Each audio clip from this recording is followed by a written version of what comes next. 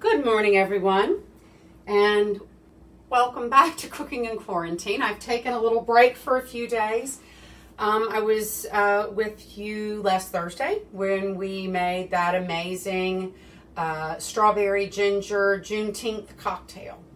I had meant to be here with my my Pizza Bianca focaccia success that it finally took me to get to, I think, last Tuesday, and make it with sourdough starter, which I did, but it wasn't quite ready to bake on Saturday, so I did not do that. And then yesterday, I don't know, I just wasn't motivated yesterday. I didn't quite have it together, but my father told me on Sunday night that the Kentucky Depot is not going to reopen. That's my favorite restaurant in my hometown. Gladys Rice was my first babysitter and next door neighbor when I was wee. And so it's like a part of my history. And I'm really sad about that. So my favorite thing, I get the same thing every time I go to the Depot. I have pinto beans, turnip greens, and her hoecakes. So what I have here, I got in, it's funny, just a confluence of events. On Saturday, my neighbor, my downstairs neighbor, called and said, we just bought all of these turnips from the farmer's market and we're not going to use the greens. We thought, you being Southern, you might know how to use the greens. Indeed, I do. So I have over here, I started with a smoked pork knuckle, which I browned the skin up a little bit before and warmed it up before I added a 1/4 cup of apple cider vinegar to loosen up the fond, and then put in my a big pile, probably close to 2 pounds of turnip greens, put in 4 cups of chicken stock, and they've been cooking on low over here since about 11:15, so they're probably getting close to done. Now, the recipe that I looked up for making pinto beans is about making them with dried beans, and then you get all this stuff, all the flavor together, and then you put a lot of water in it and let them cook for 3 hours. Well, I'm using rinsed canned beans because who's got the time, right? So I have in here a bell pepper, an onion, a few strips of bacon. I had first rendered off the bacon and poured some of the oil out that I'm going to use in my hoecakes, the fat out and put it in my hoecakes. Then I've let this cook down with cumin, paprika, what all? Hang on. Grandma's got to put her glasses on and consult, and then I'll tell you what all I have in here. Chili powder, cumin, paprika, cayenne, garlic cloves, a bay leaf, an onion, and a red bell pepper. So now that that has all cooked together, anytime you put chili powder in something, you need to let that cook for a little while so that because it's really barky, right? And if you don't let it soften up, it's just going to feel like you're eating grit. So I've let that happen, and so now I think it's probably a perfect time to pop these beans in here so the beans can get up some of that delicious flavor that's in here. Pardon me, I need to switch hands while I do this so that I can give these a little bit of a stir. Perfect. Oops, oops, oops. Things are flying over here. So now that I've got all this mixed together, I am going to take 2 seconds. I'm going to put a tiny bit of water in, not the several cups it called for, just so that things won't stick. Excuse me, I forgot to turn the air conditioner off, so while you don't have to listen to that terrible, terrible sound. There we go. So, fantastic. Everything is looking good. Let's take a peek at our turnip greens and see what they are looking like. They are looking and smelling great. Can you see these over here? Beautiful. They still definitely can cook a little while longer, and I'm going to crack that top a little bit so some more of that water cooks out. I'd like for most of it to cook out. I don't look great today because those of you who know, it is like hell today in New York. It's one of those days that even if you constantly chase the shady side of the street, you still are going to get home and need to change your panties because they're going to be wet from all the sweat that's run down the center of your spine. So, good morning, Mr. Cooper. How are you? And Donnie and Sale and Denise and Allison. Hello, everybody. So what's next? Next is making hoecakes. So people who are Northerners, if you grew up in the Northeast, you call them Johnny cakes, and you probably eat them with applesauce and stuff like that. So we call them hoecakes in the South because of the kind of grill you cook, the kind of cast iron platter you cook. What's the word I'm looking for? Cast iron pan that you use to cook them on. I have, it's so funny, I went shopping yesterday to get all the stuff that I needed to make today, except that one of the recipes, the recipe for the hoecakes called for self-rising cornmeal. And I was at the grocery store, and I'm standing there, and I'm looking, and I'm looking, and I'm looking, and I'm thinking, they're not going to have self-rising cornmeal up here.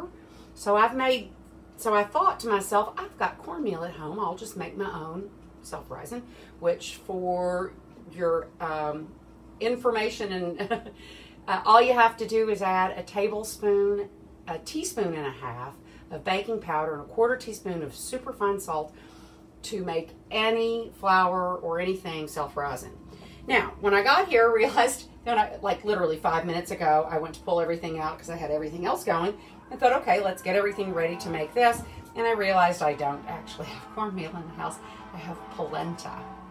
So I'm going to make some polenta cakes this morning. So anyway, here we go. Sorry, there evidently New York is burning, which reminds me, somebody told my mother, sent a video to my mother saying, look at New York.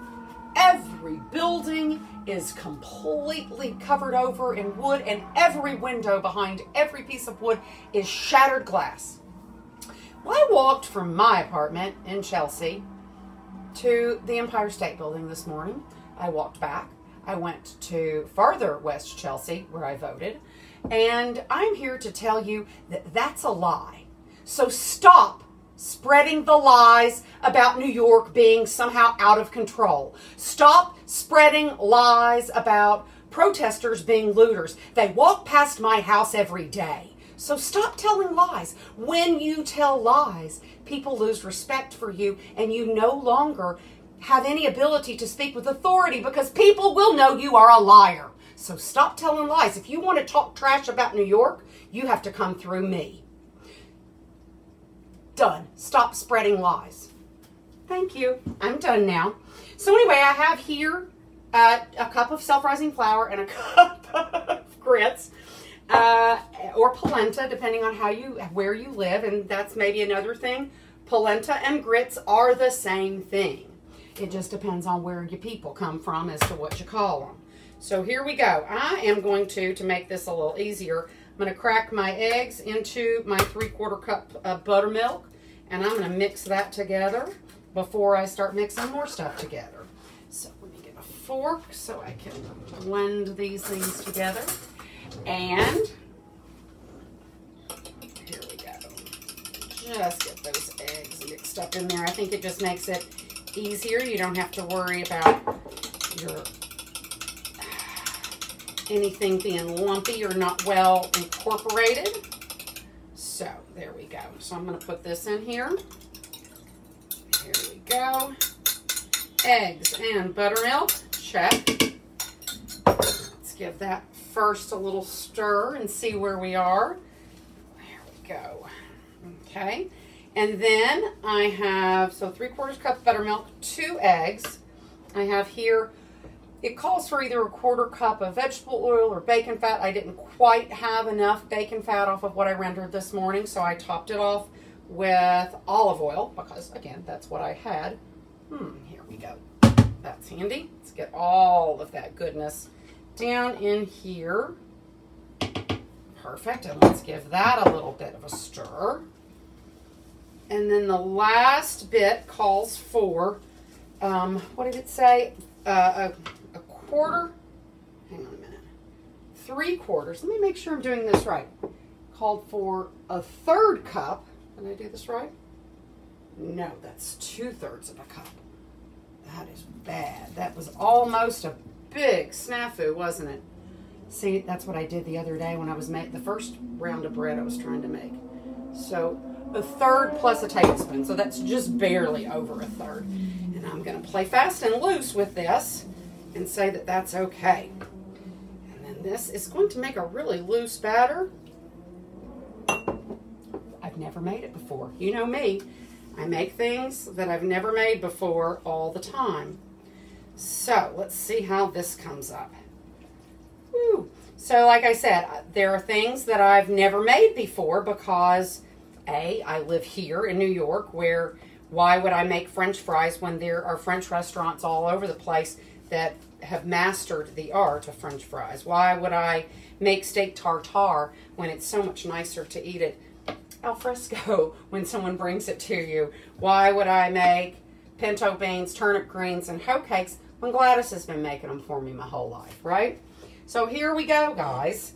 I'm going to take just a second to clear off a little spot here for myself so that when I start making the cakes, I have room to make a mess. So here we go. And so, what's the pan you need? Ah, here we go. Here is the pan you need, right? Like a crepe pan. This one was my great-grandmother's. It's old as Moses, so that makes it a wonderful thing. I'm going to move some stuff around here because it won't work alone on the front. Put those back there. Give them a little back heat. There we go. Nice and low. And then this little guy just needs to heat up. I'm going to put just a little bit of grapeseed oil on it because it looks a little bit like it could use a little extra seasoning. Boom, just a little bit. Just a little bit.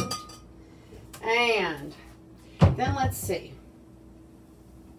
We just need to put a little butter now on this guy because that's what it asks for, this recipe asks for. So, like I said, I have used other people's recipes here, but I always change them up a little bit, right? So that way I don't have to give credit where credit is due, right? Change it a little bit, it makes it your own, just a little bit. So here we go, waiting for the butter.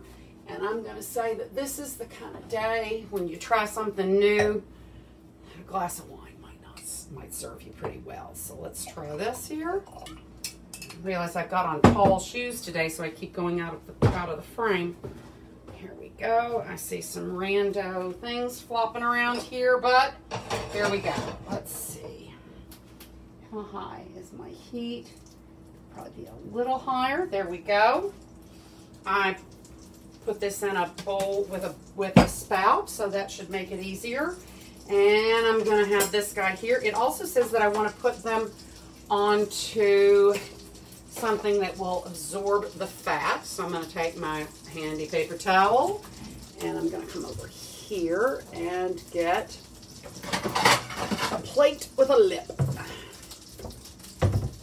Here we go. So, do you think it's going to be like pancakes and the first one is going to be a loser? Or like the first kid, right? Like me? All right, let's see what we have here. That looks to be about the right size. And beautiful. All right, let's see what happens. We're just going to stand here and watch. Or maybe I won't watch. A watched pot. Hello, everybody. So, this is Babylon Store and Babel. This is the best kitchen sink wine you can imagine. It is about half Syrah, and then Cabernet Sauvignon, Cabernet Franc, Merlot, Malbec, and a little bit at the end of Pinotage. There we go. I knew I would come up with this. So, do we think hoe cakes are just like pancakes and I have to wait for them to bubble on the top? Because it looks like they're starting to bubble on the top. While I'm waiting for that, I'm seeing that there's a lot of steam escaping from my beans. So I may have them turned up a little high. But those are looking nice and fine. They smell delicious, and they're getting a little soupy. And here we go. This is looking good. It's coming up. I think I need to turn this pan because I think it's a little warmer on one side than the other. So there we go. That should be helpful. And we'll see. Fingers crossed. Let's see what happens. Of course, I'll have to be giving hoe cakes away all day long because I've got so darn much batter. So this is a wonderful wine. Anybody who wants any Babylon Storm wine, you can just email me or direct message me. We can arrange for it to come to your home. Don't tell anybody. It's an insider deal. Delicious. It must be a fruit day today because that wine is full of fruit. Okay. It seems like we're getting it along. I don't want to quite flip it yet because I don't feel like that the other side, like I said, one side seemed to be a little, okay, but it's moving nicely. It's not sticking. All right, do you think? What happens if I turn it over? Let me just see what it looks like. Oh, it looks great. Okay, flip it. Oh, yeah. Oh, baby. Oh, it looks really good. I'm very excited. Okay, here, let me see if you guys can see from over there, but this looks really good for a first attempt. I'm very pleased, I have to say. And let's see if I have a little dollop over here that's going to turn into a perfect little crouton-y piece of deliciousness, I'm sure. Okay, this is nice and thick. It's looking pretty. I'm so excited, I can't wait. Who knows? Who knows? I don't know. Who knows? Oh, baby. Let's see what we're looking at here. That still needs to go a little bit more, I believe. Okay, just a little bit. Just a little bit. I'm so excited. All right, let's see. How does that baby look? That looks pretty good. I think maybe it might need to cook just a little bit more. You certainly don't want it to be mushy in the middle. We're getting there. We are almost there. And that's great. So I'm going to put this one here since it's my first one.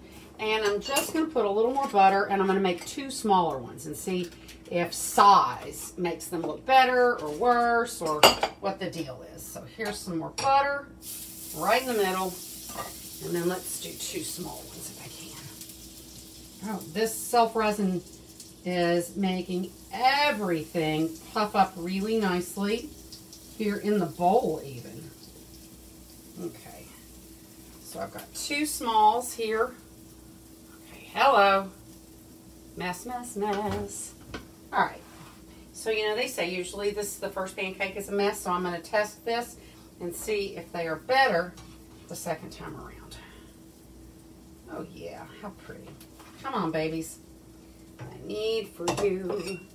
Let's just pull this around just a little bit more so I can get this right over there. That seems good. And it's starting to bubble up through the middle, or around the edges, not yet in the middle. So I'm gonna turn this heat up ever so slightly because I don't think it's quite as warm around the edges as I want it to be. I probably should have put this on the fire about 10 minutes before I even turned the camera on so that it would be super heated all the way across, all the way through. And here we go. Do you think maybe that's about to get there? Yeah, around the edges. Isn't that funny? I'm going to have the same kind of issue with the last one, I'm afraid. So let's just give it a... nope, aren't those ready yet? Yep, those have got to turn. Okay, and there we go. I've got an undercooked edge and an overcooked edge. But anyway, there we go. I'm learning. Maybe I need a bigger pan.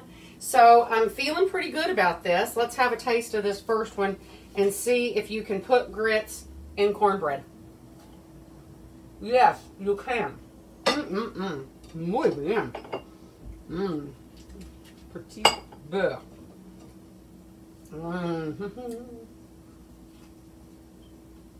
All right. Ladies and gentlemen, I would say that this has been a successful cooking in quarantine because I have figured out how to make a couple of things. Now, that said, I would like these better if I had really coarse cornmeal in here instead of the finer quality of the polenta. But I like it, guys. And I think it's going to be all really wonderful once we get everything pulled together. I could probably do a little better on my corn cakes, but it's just me, at least for right now. So guys, thank you so much for being here with me. And I would say that the sad thing here is this is not going to be the first of our favorite restaurants that we're going to find out that isn't reopening. Luckily, this one is not about money so much as it is that after being closed for 4 months, maybe the person has said it's time to retire, which is indeed the case. So find something you love, cook something you love, hug somebody you love, have a day full of love, guys. So thank you all for being here, as always. I have no idea what we're going to do tomorrow because I'll have all of this food to eat unless I can manage to give it away, which I probably can get a few bowls away. Pardon me. So guys, thank you so much. You know the drill.